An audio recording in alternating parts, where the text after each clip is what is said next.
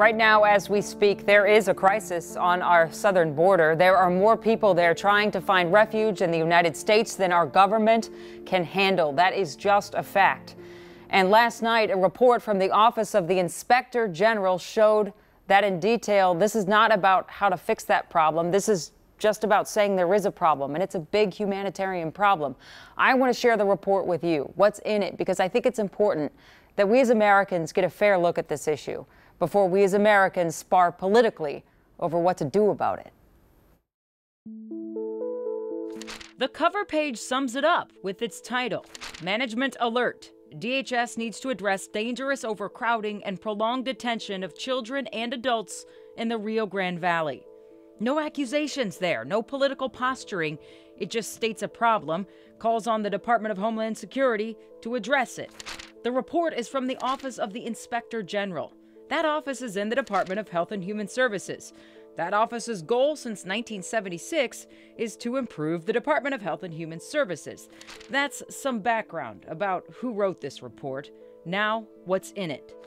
Paragraph 1, quote, "For your action is our final management alert, the purpose of which is to notify you," the you is the Department of Homeland Security, "of urgent issues that require immediate attention and action," end quote.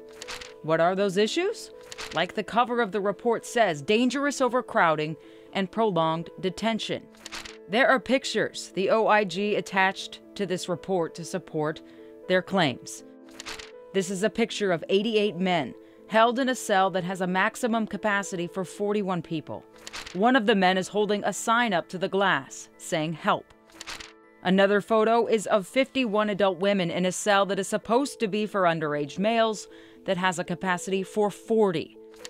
Several managers at these facilities told the inspectors they have safety concerns, both for the detainees and for the agents who work there.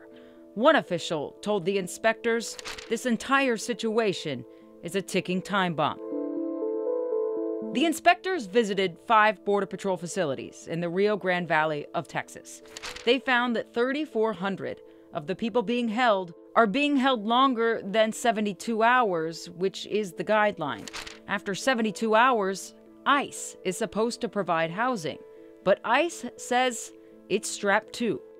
We're burning the candle at both ends to try to reduce that backlog while continuing to support our partners at the border and processing fairly all the migrants who are coming to the border.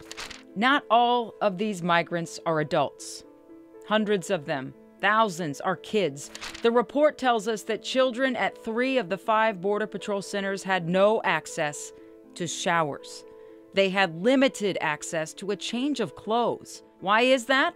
Border Patrol has few items of spare clothing, that's what the report says, and no laundry facilities.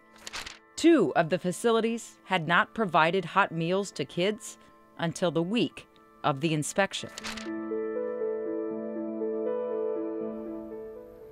Even the Department of Homeland Security has said the situation on our border is an acute and worsening crisis. So there is agreement that this is a crisis. It's not happening.